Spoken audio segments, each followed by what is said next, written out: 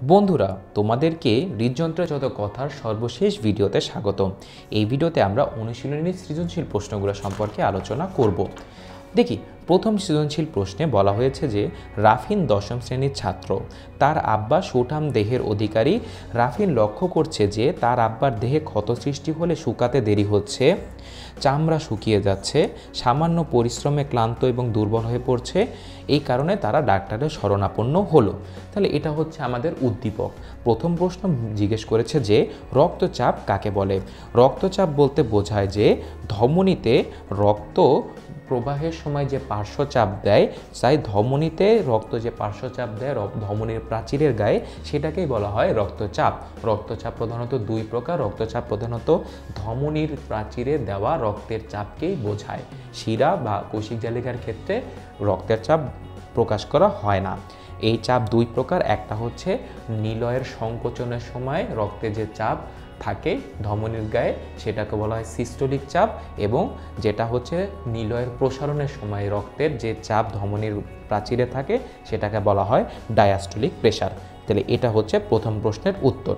দ্বিতীয় প্রশ্নের উত্তর বলেছে যে সিস্টোলিক রক্তচাপ বলতে কি বোঝায়। একটু আগে আমরা আলোচনা করলাম, সিস্টোলিক রক্তচাপ বলতে বোঝায় হচ্ছে নিলয়ের যখন সংকোচন বা সিস্টোল হয়, তখন প্রবল বেগে রক্ত তোমার বাম নিলয় থেকে মহাধমনী এবং ডান নিলয় থেকে ফুসফুসীয় শিরার মাধ্যমে ফুসফুসীয় ধমনীর মাধ্যমে যে ফুসফুসে চলে যায়, তখন এই নিলয়ের সংকোচনে তোমার ধমনীগুলার গায়ে যে হচ্ছে রক্ত যে পার্শ্বচাপ দেয়, সেইটাকে বলা হয়, এই সংকোচনের সময় সেই চাপটাকে বলা হয় সিস্টোলিক রক্তচাপ।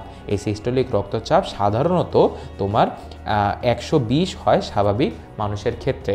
এছাড়া 140 পর্যন্ত, 110 থেকে 140 পর্যন্ত এর স্বাভাবিক মাত্রা ধরা যেতে পারে। ওকে, 3 নম্বর প্রশ্ন হচ্ছে রাফিনের আব্বা কোন রোগে আক্রান্ত।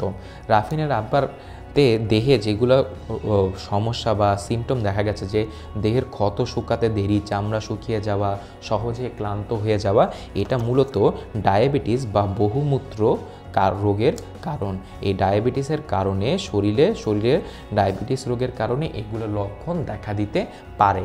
অর্থাৎ তার হচ্ছে অগ্নাশয়ে ইনসুলিন তৈরির ক্ষমতা নষ্ট হয়ে গিয়েছে, তাই তার দেহে বিভিন্ন অঙ্গে শর্করা জমে যাচ্ছে, এজন্য তার এইসব সমস্যা হচ্ছে। তাহলে এটা হচ্ছে তোমার 3 নম্বর প্রশ্নের উত্তর।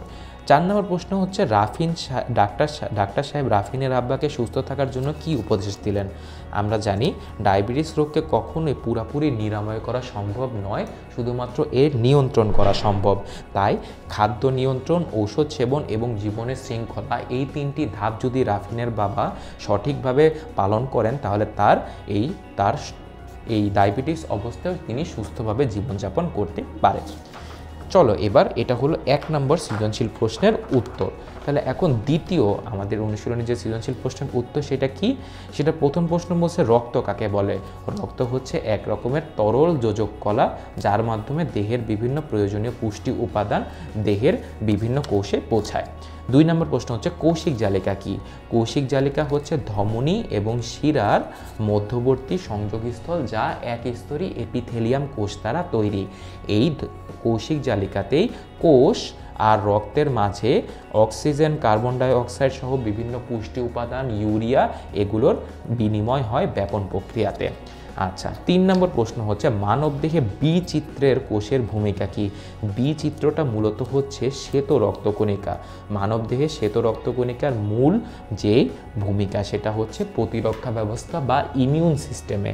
তাই আমাদের যে দেহে 2 রকমের শ্বেত রক্তকণিকা আছে, দানাদার এবং অদানাদার। তাই এই 2টি প্রকারের বিভিন্ন প্রকার, যেমন কেউ ফ্যাগোসাইটোসিস প্রক্রিয়ায় জীবাণু ধ্বংস করে, কেউ অ্যান্টিবডি তৈরি করে, এবং কেউ রক্তের জমাট বাঁধাতেও সহায়তা করে বিভিন্ন উপাদান নিঃসৃতের মাধ্যমে। তাই শ্বেত রক্তকণিকা আমাদের দেহের যে ভূমিকাটা পালন করে, তা হচ্ছে প্রতিরক্ষা ব্যবস্থা। চতুর্থ প্রশ্ন হচ্ছে চিত্রের এ এবং সি একই যোজক কলা, অর্থাৎ রক্তে থাকে, কিন্তু এদের কাজ ভিন্ন, এটা ব্যাখ্যা করতে বলেছে। হ্যাঁ, এরা উভয়ই, এ হচ্ছে লোহিত রক্তকণিকা এবং সি হচ্ছে অণুচক্রিকা। এই দুটি রক্তে একই যোজক কলা রক্তে অবস্থিত, কিন্তু লোহিত রক্তকণিকার মূল কাজ মূলত অক্সিজেন পরিবহন করা এবং অণুচক্রিকার মূল কাজ মূলত রক্ত জমাট বাঁধা বা রক্ত তঞ্চন প্রক্রিয়ায় সাহায্য করা। তাই এটা হচ্ছে আমাদের সেই ঘ নাম্বার সৃজনশীল প্রশ্নের উত্তর সম্পর্কিত বিষয়। এরই মাধ্যমে আমরা এই যে তৃতীয় অধ্যায় হৃদযন্ত্রের যত কথা, এই অধ্যায়ের সমগ্র সকল আলোচনা সমাপ্তির মাধ্যমে সৃজনশীল প্রশ্ন ও নৈর্ব্যক্তিক প্রশ্ন সম্পর্কেও আলোচনা করে এই অধ্যায়ের প্লেলিস্টের সমাপ্তি ঘোষণা করলাম। আগামী ভিডিও থেকে আমরা চতুর্থ অধ্যায় সম্পর্কে আলোচনা শুরু করব।